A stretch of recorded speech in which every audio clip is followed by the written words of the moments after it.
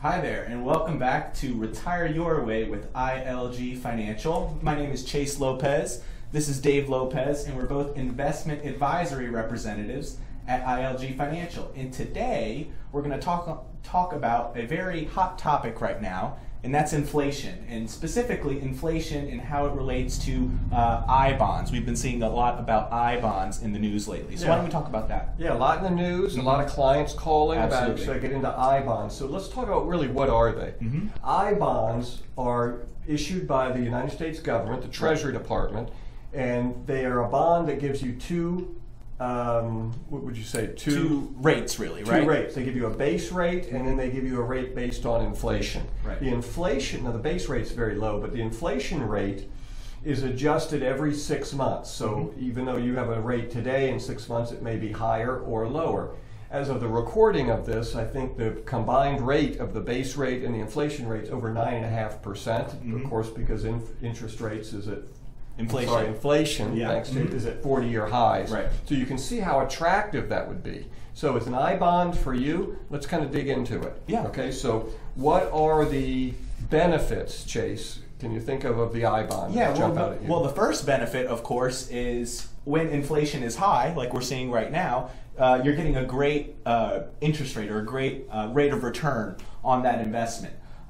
So that would immediately be attractive to folks who maybe have money in regular bonds, right? They're certainly not going to pay as much or as anybody. Yeah, Stocks, yeah. anything, right? Yeah. You want to keep up with inflation. Right. Right now, it's kind of keeping up with inflation. Right. Inflation, as of the recording of this, is 8 to 9%, depending on who you, what number you look at. Right. And right now, as of July of 2022, this bond was paying temporarily about 9.6%. Right. So keeping up with inflation is a huge advantage. Yep. I would say the second advantage to it is the safety. Right. Exactly. It's issued by the federal government, so it's got the full faith and backing. It's as safe as you can get. The Treasury Department's backing it. Can't really get any safer than that as far as getting return of principal back. Right.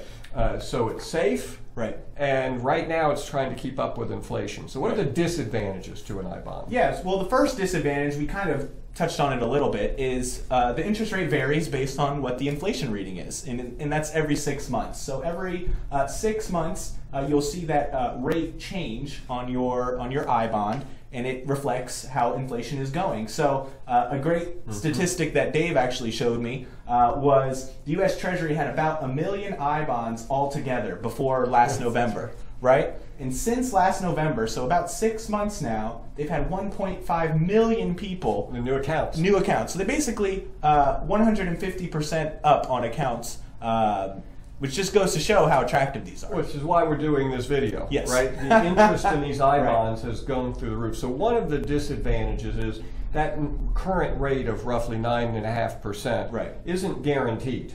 Right? If inflation goes down, you're going to see the rate go down. But arguably, if you're getting them to keep up with inflation, then that's okay too, I guess. Right. Another disadvantage would be you're limited. You can only get $10,000 in an I-bond per year per person. So you can't go put $100,000 in these things. So for many, that becomes a problem of the amount. For many, not everyone, is so low relative to their net worth that it's not worth the hassle to just do it for $10,000. But you have to be the judge of that, right? You can do it if you're married, your spouse and you can do it. You and all your children can. Everyone can do it, but only $10,000 a year per person. Correct. Yep. Okay. The other thing we had discussed earlier, other disadvantage, is we can't use retirement funds for this, right? So this is money that's already been taxed. A great example would be possibly extra money sitting in your bank account, right? You have a lot of money sitting in a high yield savings account. Or a CD. Or a CD, right. Earning 1 or 2%, you might consider putting 10,000 of it in an I-bond. Right, but if you have an IRA or a 401k, you're not going to be able to use I-bonds with Roth either. You won't be able to use I-bonds. Another disadvantage is that you are locked in for 1 year. So you don't want to use money you think you're going to need. Great point. We call it an emergency fund in the next 12 to 18 months at a minimum. Right. So it's got to be money that you would have locked away for a year, and even after the year, for a total of 5 years. Right.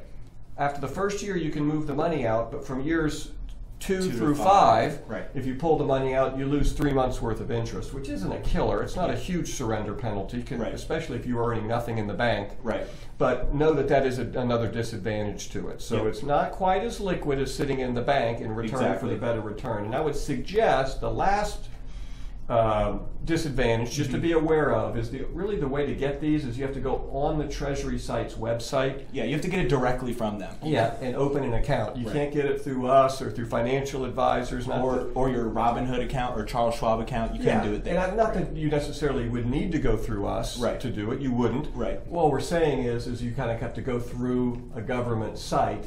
And depending on your experience with government websites, you may have a good experience or not. Many don't. It's the bureaucracy that goes with government sites. But many have found it very cumbersome to get in, open the account. On occasion, people have reported that they try to get in and the government can't confirm their identity. And then there's extra bureaucratic steps they have to go through, and it can be a headache.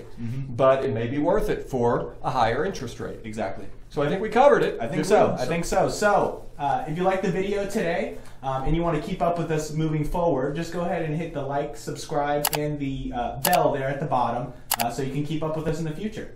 Thanks for joining us. Have a good day.